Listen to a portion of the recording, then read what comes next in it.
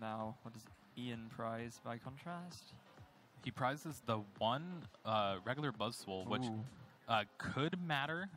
This matchup is different from what we've seen the Zora control deck face so far, where it's very hyper-aggressive, and they're going to be taking knockouts left and right, and Isaiah might be forced to kind of play the knockout game as well. Yeah, and it looks like Isaiah's actually led with the Sableye as well, which is probably not ideally what he wants to lead with necessarily. He probably would like to say that for a later turn where the limitation actually is strongest, but it's fine as a lead because if he does see a Rainbow Energy, he can just maybe slow Ian Robb for a couple of turns whilst he does his own setup. Yeah, well, one important thing to note is that Sableye is not weak to fighting, so if Ian Robb has the Buzzwole GX and the energy and a way to retreat the Marshadow that he started, which is unfortunate, by the way, he won't be able to like take a quick knockout on a Zora and then put 30 on another Zora. He'd kind of have to work for a little bit. Yeah, that's a very good point actually.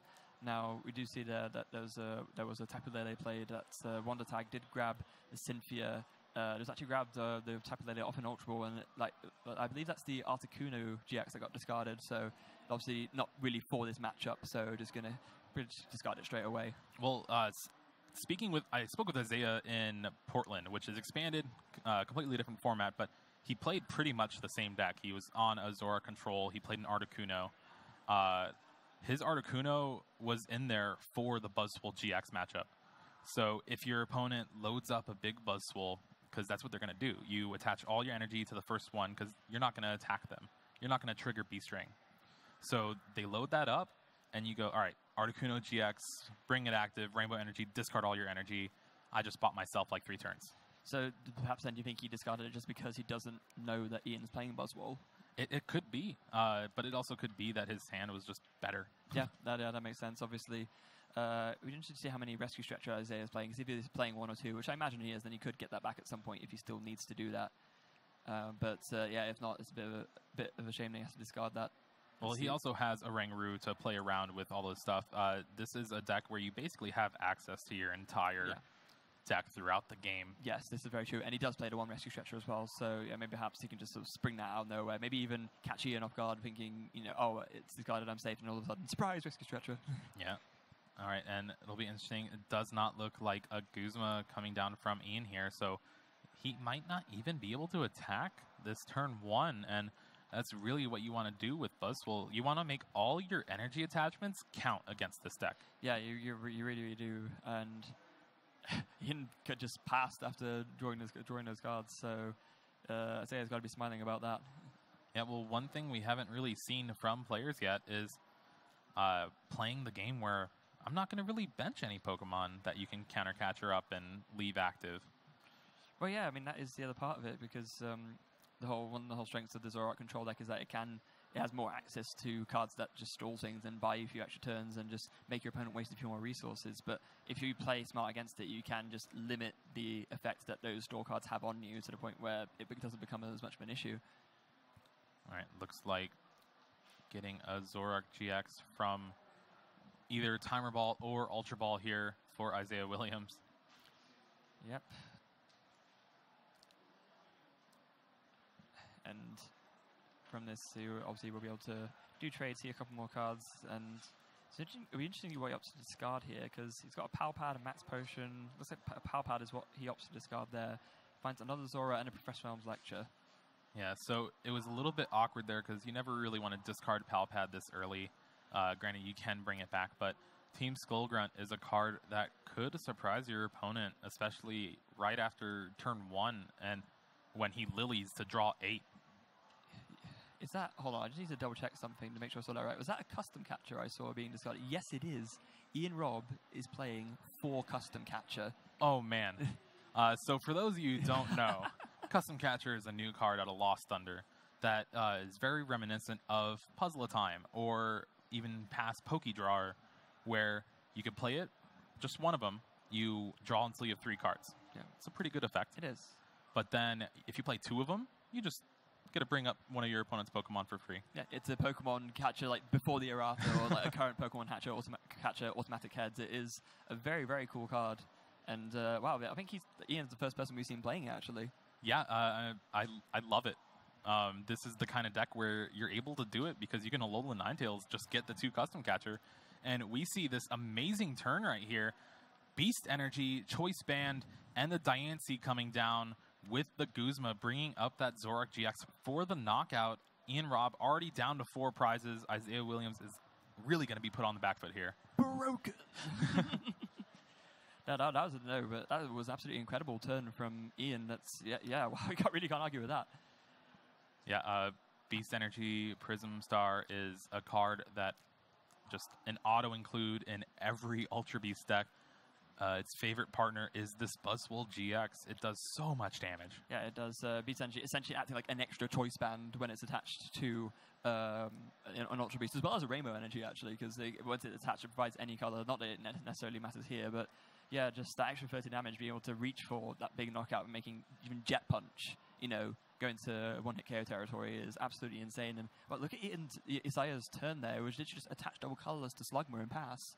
Yeah, really on the back foot here. Losing that Zoroark was his only source of draw power. And if you remember watching this deck, even just last round, the only draw cards they have are Cynthia.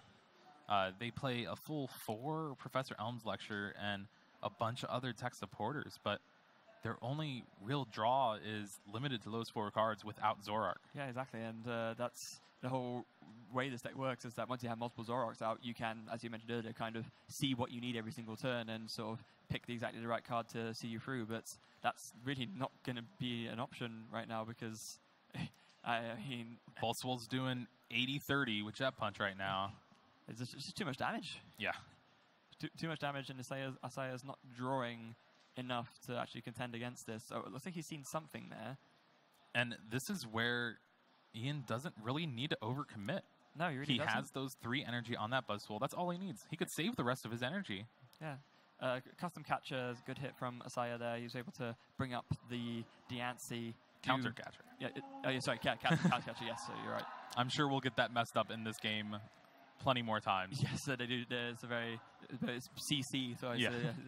But there's the Guzma in return from Ian. So and this is a double knockout, no Zora in play, and I would have to think this is a prompt concession from Isaiah here.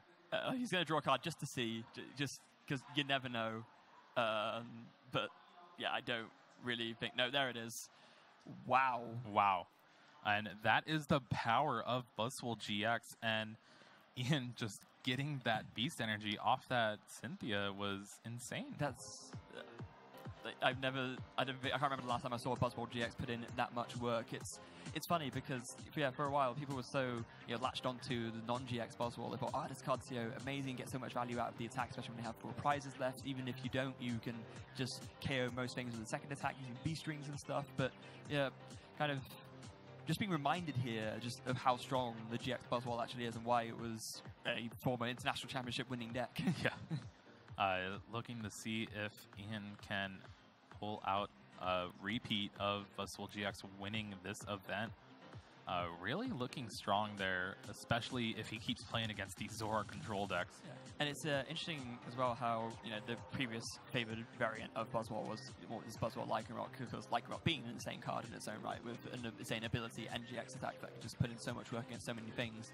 But, in this list here, just thinking, I don't need Lycanroc, man. I can just, Ninetales is good enough for me. I can just... Custom Catcher? Yeah, exactly. Who needs Bloodthirsty Eyes? Yeah, let's just search out all the stuff I need. And then, not only that, but because you are playing Nilo and Ninetales, then you also have the additional option of getting, if you don't need Custom Catcher, you can just get something else. Maybe, some items to set you up more, beat strings, or you can even just attach to it and start doing 70-30 snipes, or, knock out an Ultra Beast. Like, the versatility, as well as the power that Alola Ninetales GX gives you, is redonkulous. Yeah, exactly. And the combo with Brooklet Hill as well, just getting that Alolan Vulpix, makes your deck super consistent. And for Buzzwole GX too, is just pushing over the top of, I'm aggressive, I am gonna do this, I'm gonna Jet Punch you all the time. Yeah, it is, as Ross Gilbert might say, over the top good.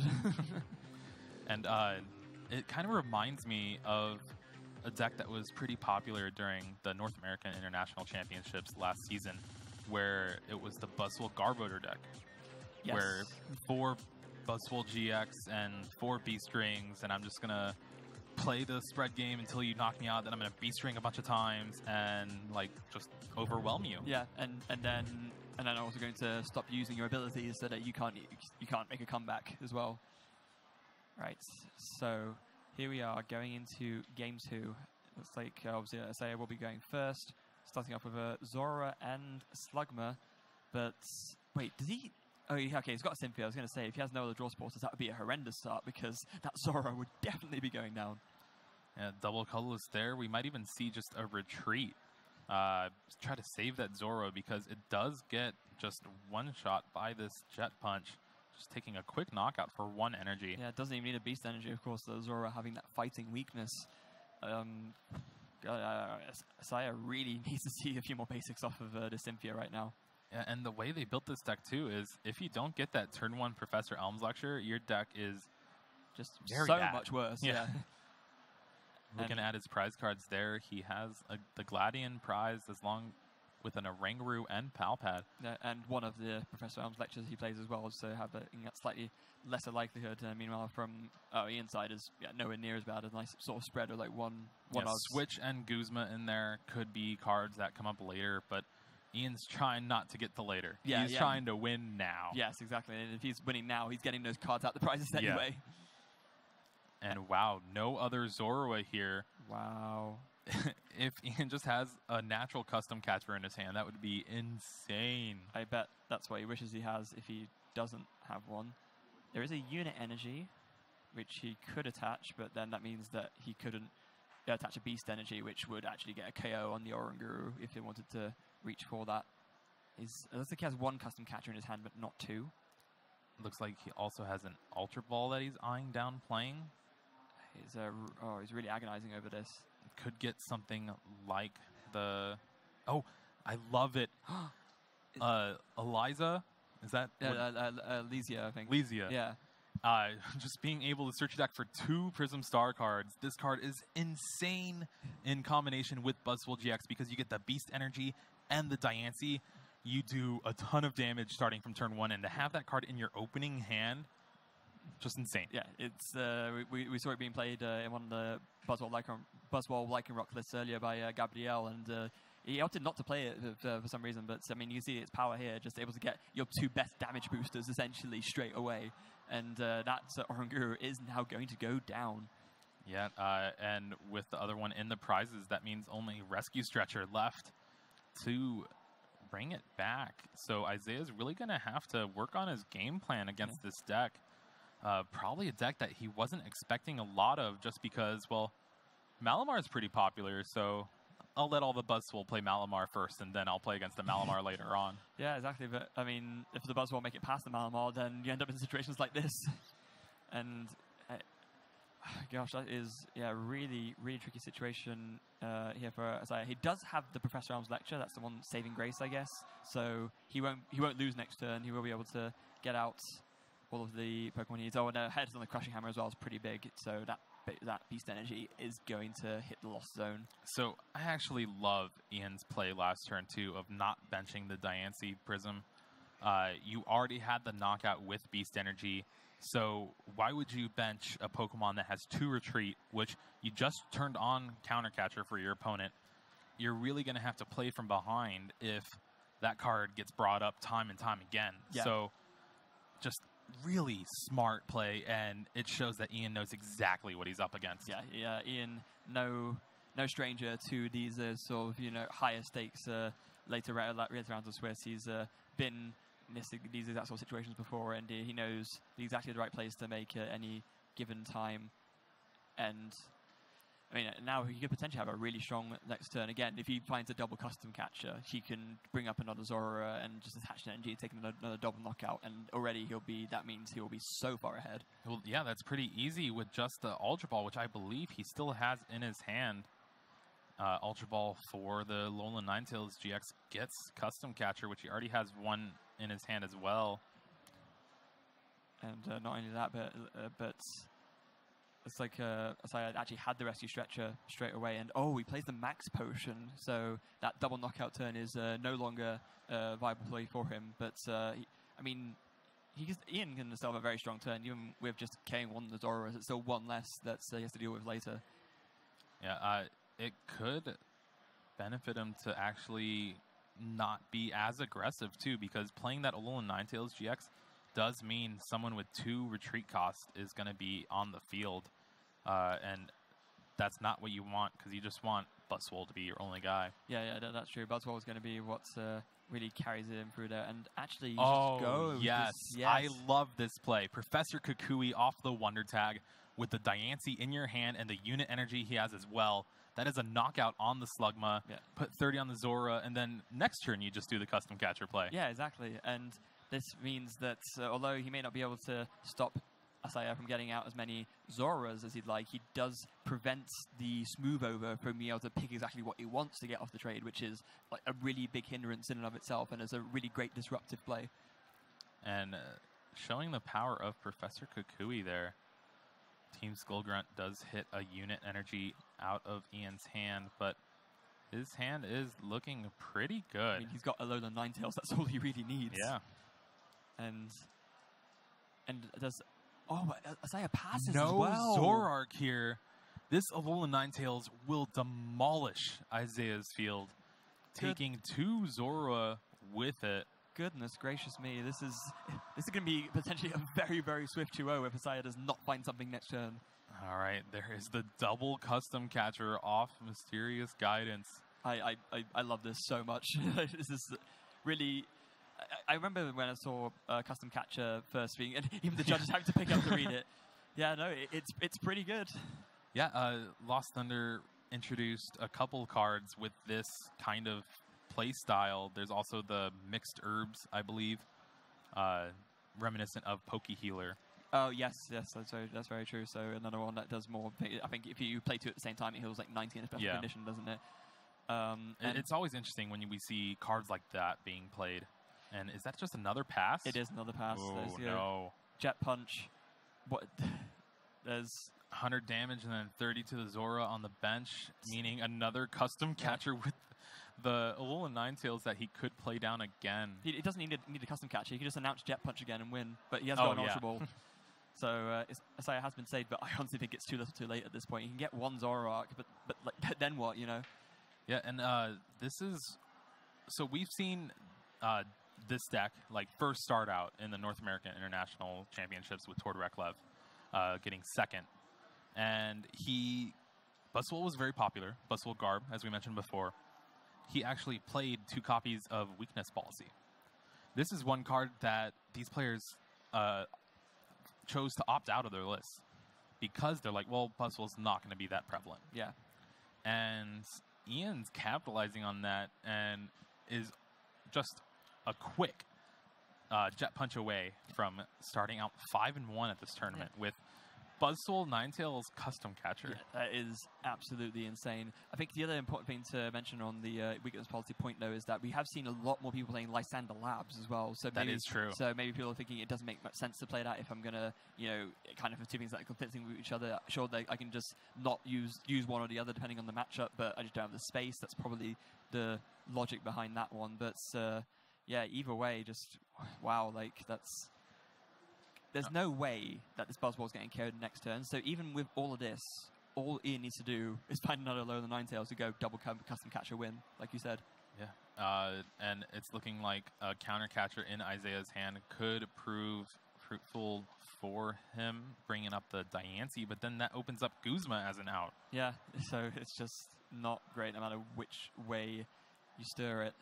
So in this situation, you really don't want to scoop. There's so much time left, and this is your last game. You're down to your last 2 prizes for your opponent.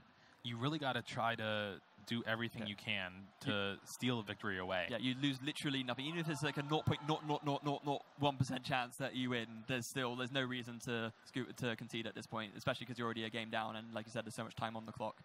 So it'll be interesting. He chooses to use the custom catcher on the Diancie. The counter catcher. Yeah, see, I told you I'd do it. See, now we're even. But that opens up Guzma as an out. That means Tapu Lele if he plays more than... Yeah, he plays the 2 Tapu Lele, so that opens up Tapu Lele, that opens up Ultra Balls, that opens up really anything that gets those type of cards. Yeah. It even opens up Alola Ninetales to get Ultra Ball, yeah. Ultra Ball to get Tapu Lele to get Guzma. Yeah, I would be shocked if he didn't have the win here, to be honest. I think he's just going to make sure maybe just There's energy choice in there. Choice band. Switch. And then a Cynthia. All right, so he still needs Custom Catcher to take the game this turn, but it's still looking very good for him. Yeah, because, I mean, all he needs is the Alolan Ninetales, so either that or just naturally draw the 2 Custom Catchers. It's the odds Wouldn't are in his that be a favor. way to win it? Yeah, I'll draw my 2 Custom Catchers. Yeah, that would be an incredible way to win it. Let's see here. Cynthia for 6. Does he hit it? 3, 4, 5, 6? Oh, no. No, it looks like a couple Beast Rings. Those are cards that you're never going to use in this matchup. No, never. I mean, it is the thing, though, of, even regardless of anything else, Ian is still in such a favourable position that it almost doesn't even matter. This Buzzwole still isn't getting KO'd next turn. There is no way that Asaya can do enough damage to KO it. So, yeah, Asaya is so stuck at this point that I would say I'll do something ridiculous if he wins, but like knowing Pokemon, I'm not willing to go that far on that risk. Yeah, really, his only out probably is a big Articuno GX play to try to buy himself a little bit more time, maybe in combination with something like a Team Skull Grunt to really just get all the energy options out of Ian's hand and field. But that's asking a lot, especially when you only have 2 Zoroark in play. Yeah. He need to see the Rainbow Energy, the Articuno, and a way to get the Tapu Lele out of the active. Well, the Articuno has Legendary Ascent. Oh, yes, it does. It can bring itself active. Yeah. But so he needs the Articuno and a Rainbow Energy, essentially. Articuno Rainbow, but then you still have to play with what your opponent has in their hand. Yeah. Just attach. All right, I'll Jet Punch for 50, or no, not even more than 50, 80. It's really not looking good for Isaiah here. Yeah, and then 80 would double to 160, and as long as he had something to bring up the damage Zoroark, that would still be a KO, yeah, so... Oh, goodness gracious me. Oh, no, I think he traded into 2 Zoroark GX. No, that's the Articuno in his hand, right? Yeah, there is the Articuno. Bring it up. Legendary Ascent. He does not have the Rainbow Energy, though, and remember, they only play 2. So he needs to ride his luck here, because nothing else is going to bail him out of the situation. I forget if it was game 1 or this game, but he prized a Rainbow and a double colorless. That's, I mean, if that's this game, then... I think it was game 1. Yeah. But this is going to be a big Cynthia from Isaiah here. He needs a lot of help. Yeah, he needs a lot of help, and again, like you said, even if he has the perfect turn this turn, there's still so much Ian can do to win, especially because his hand wasn't disrupted. It's just not good shape. Yeah, so no Rainbow in the prizes for Isaiah there. So he does have a little bit of good chance to hit off Cynthia and maybe 1 trade left. And there is the Rainbow Energy. Wow. Even has a Max Potion as well. Could be something that would prove useful. He could not have asked for a better Cynthia draw if he tried. That is exactly what he needs to see. There's Rainbow. There it is. Rainbow. And we will see a Cold Crush GX. Discard all energy from both active Pokemon. One of the ways that you really combat this Buzzwole GX. And I don't know if we're going to see a 6-1 comeback, but it's possible. He's agonizing a lot over this Max Potion. That's interesting. Maybe he's thinking that he needs to save it for later, but if he doesn't play it, that gives Ian an out to win next turn, so... Yeah, just an Alolan Ninetales gets the double Custom Catcher, and you attach an energy and deal 160, so there's the Max Potion, there's the Cold Crush GX, now action is back on Ian. Yeah. So that was the perfect turn that Asaya needed to not lose, essentially, and so now he can maybe make some semblance of an attempt at a comeback, but now again...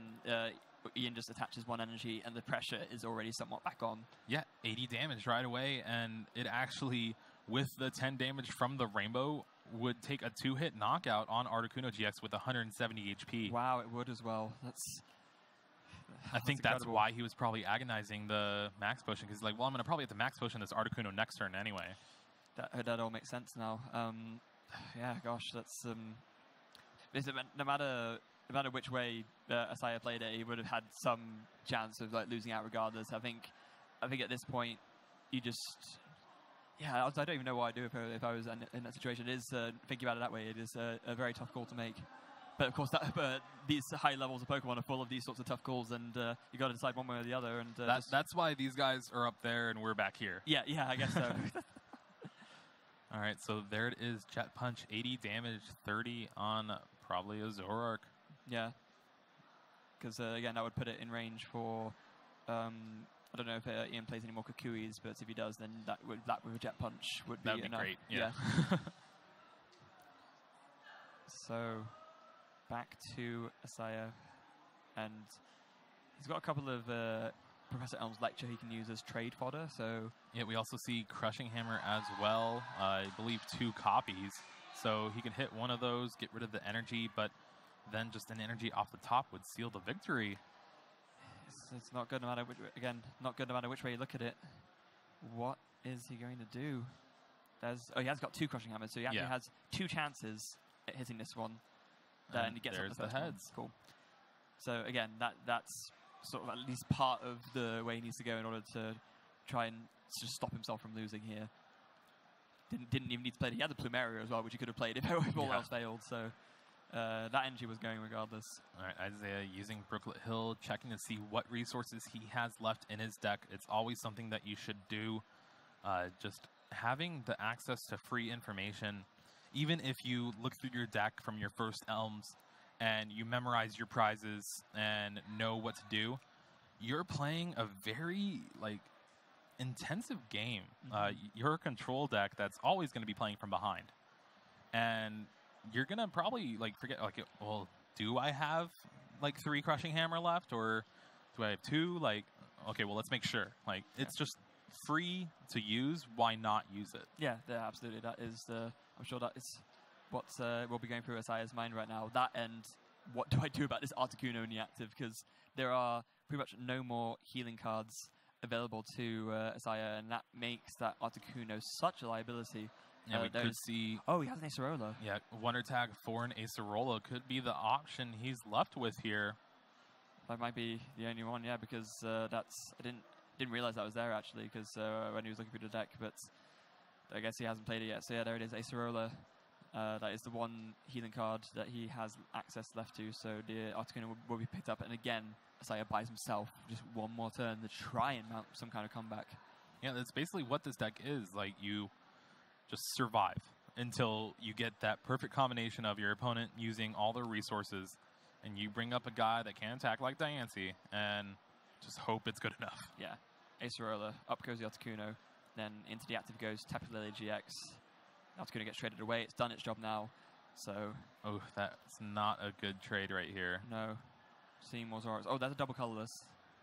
Double colorless could be good to put some pressure on, but again, it's not really what his deck's goal is. One card that would have been pretty good is another counter catcher to bring up Diancie. And there we see the Ultra Ball. Does Ian have any energy in his hand? We're not sure right now. Oh, he does. He has the one fighting energy. He can't win this turn, though, because he'd be doing 160 to the bench Zoroark if he were to bring it up.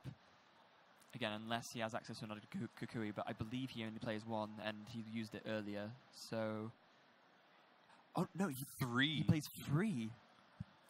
Wow, okay, so if we could see some... Well, you're wrong. Yes, I was extremely wrong, not even a little bit wrong, a lot wrong. But he has just played the Cynthia, so that won't be happening. Yeah, definitely the safest play. You want to set yourself up to win in the following turns if you don't have the win now.